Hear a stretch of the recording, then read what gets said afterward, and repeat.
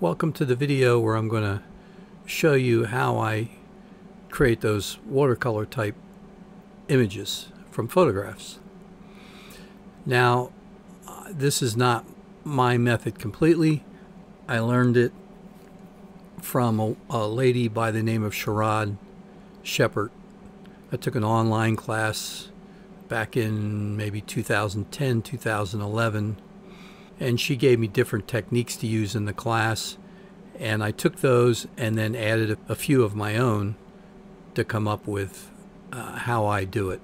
Now the other thing is I haven't done one of these in several years, partially because of there just hasn't been spring training because of COVID and lockouts and everything else. I just haven't gone in several years, so I don't really have any new images for sports.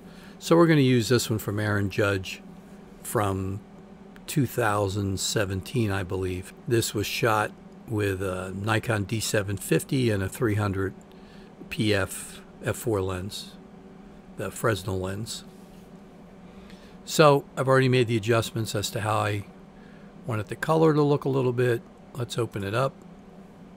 The other thing is I think they've probably changed some brushes in Photoshop, so I may end up having to use different brushes than I've used in the past. Alright, so we have our background layer. The first thing we want to do is duplicate the layer and rename it Desaturated, so that we have two layers. We have our background and we have our desaturated. And we want to highlight this and go to Image, Adjustment, and lo and behold, we want to desaturate it, right? Take the color out of it.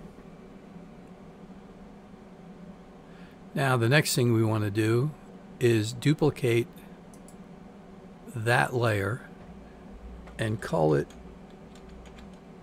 inverted.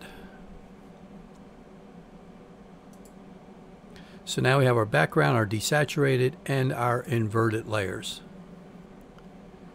And of course we want to go to Image, Adjustments, and invert it. So it should look like, if you used to shoot film, it should look like a negative. And we want to change our blending mode to color dodge so that your screen should be blank. You may have some black lines on yours. That just means your blacks obviously are a little too much in your image, but it's okay. You can get past it. If it's there, it's there. And on your inverted layer, you want to go to Filter, Blur, Gaussian Blur. And now your image will come back again. You take your radius and move it around so that you can see it a little bit, but not too much. I tend to stay somewhere between 4 and 5, so we're going to use 4.5 for this particular one. You want thin lines, but you don't want them too heavy. Now on your inverted, you want to go back to your filters, and now you want to sharpen it again. Unsharp mask. Again, you move your numbers around. I typically stay somewhere between 40 and 50, and my radius somewhere between 1 and 2. You don't want to over sharpen it.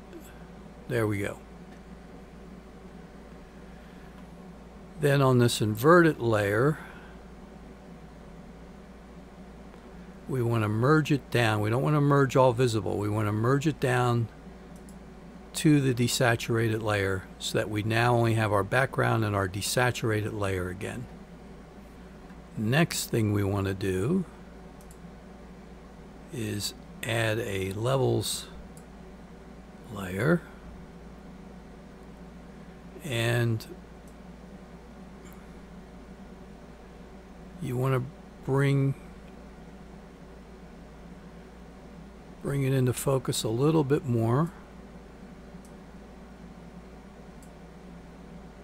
Again, you don't want to overdo it. You can always go back and change that again later. Okay, so we have that. Now, if you haven't done it already, you probably want to go and save this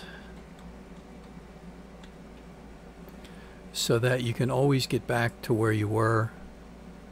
You don't have to completely start over, because pretty soon we're going to start painting and things like that. And if you goof up really bad and you just want to get back to this part, you can get back to it easy enough. So you want to probably save it at this point if you haven't already. Then we want to go back to our desaturated layer.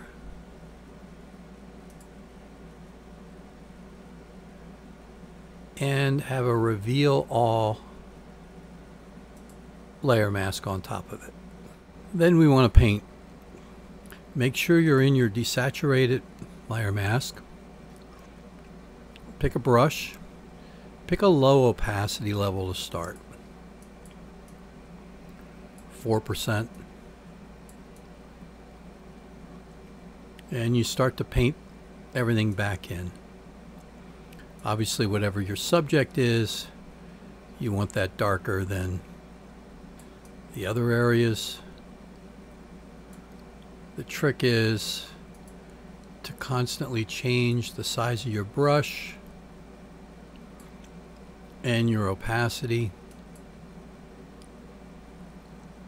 And that's how you'll get your effect of more of a painting as opposed to the photograph, at least the first step of it.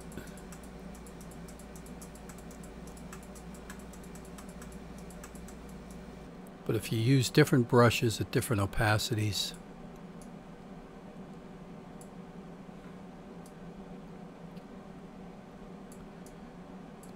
you'll be able to get those different effects.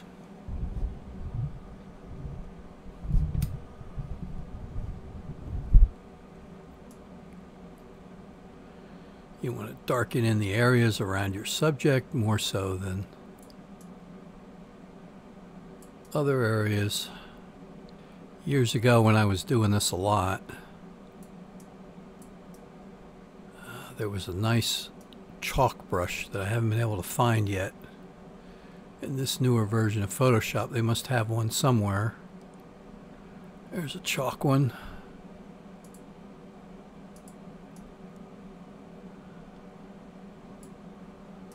For whatever reason, I liked the chalk effect. Okay, so we're done the painting part. So we probably want to save it again. Now the other thing we can do is go back to this levels, and we can always change that again if we want to. And then of course later on we can go dodge and burn and things like that if we want.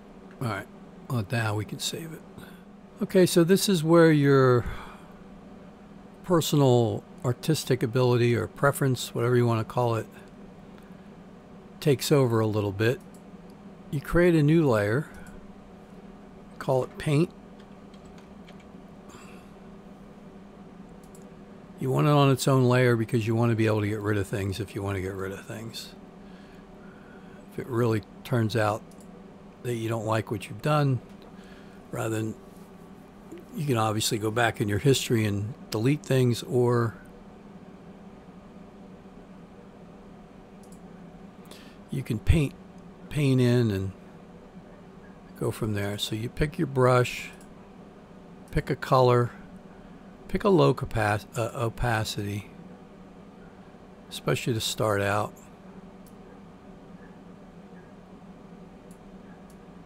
And you just add some color. There's no right way or wrong way. It's what you want. But you want to keep changing your colors. changing your brushes. This is why I said earlier, each one is unique, because you'd never be able to remember how you did this and go back and copy it verbatim. It would just be too hard.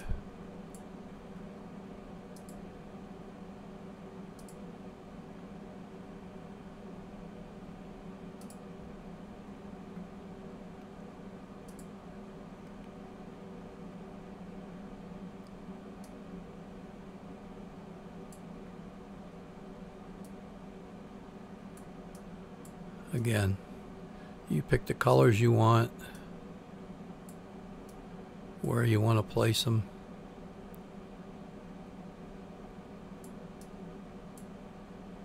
Seems to me this might be a good spot for maybe a little bit of yellow right here.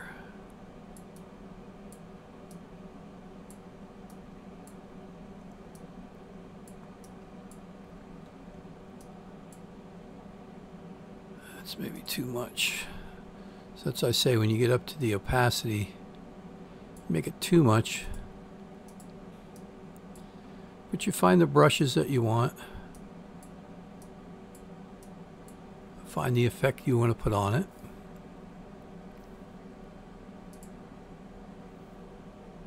Change your colors.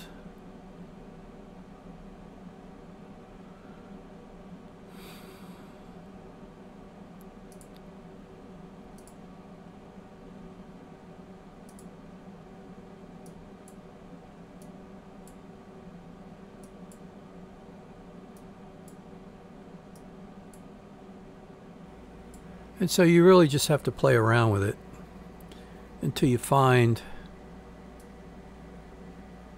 what you really want. Sometimes I had a tendency to overdo the colors. You probably don't want to do that. You just want to add a little bit. And that's the next step. Now the next thing we want to do is crop it. And I looked around. I didn't really like the 16:9 crop on this. And so I decided, because you want some of that dug out,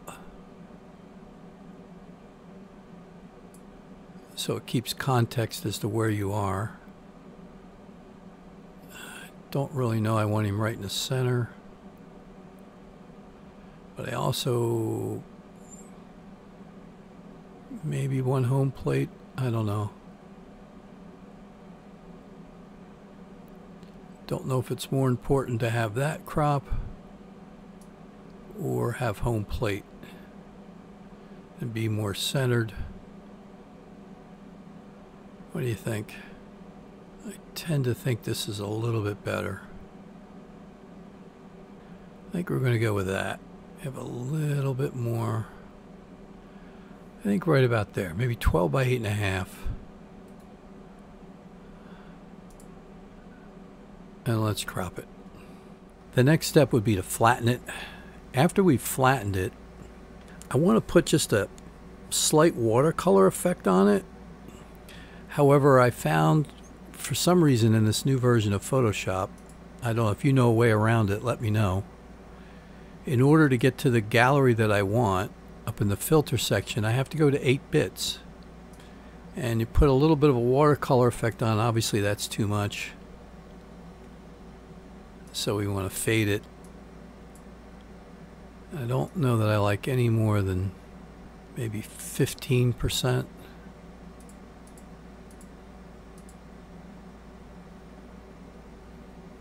I think that's about it. The last step that I do, which you're going to have to get on your own now, I found these a long time ago in a magazine that had them in it. It came with a disc, and they came with different borders.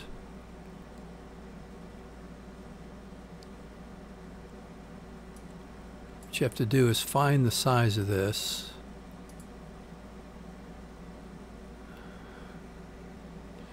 .4591. and 3252. Adjust this to a little bit more.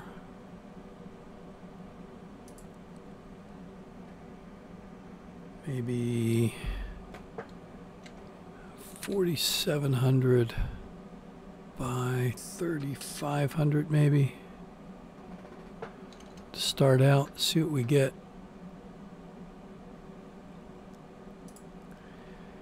And then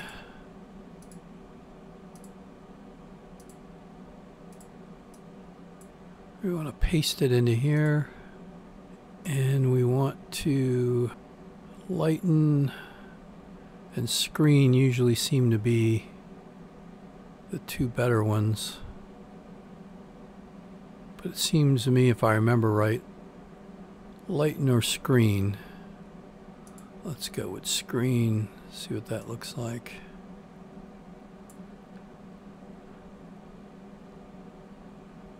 That's not too bad. The last step would be, if you want to dodge or burn or make any other adjustments, first off you want to flatten this, and you also want to make sure that you rename it so that you don't write over your borders, ruin that file. That's how you do it. That's how you create a watercolor. If people show a lot of interest, maybe do another one with a portrait or landscape or something like that. But you just do the same steps every time. And of course, what brushes you use and how you paint them in obviously makes a big effect, and also what you paint in here and what you don't paint in. You can always go back and add more. You know, you can always layer, new layer. You know, if you find you want some more, you can always go in and add more later on. Keep tweaking it once you've seen your final. Again, it's all personal preferences to what you want to do. I hope you enjoyed it, and thanks for sticking around for the whole video. Until next time, take care.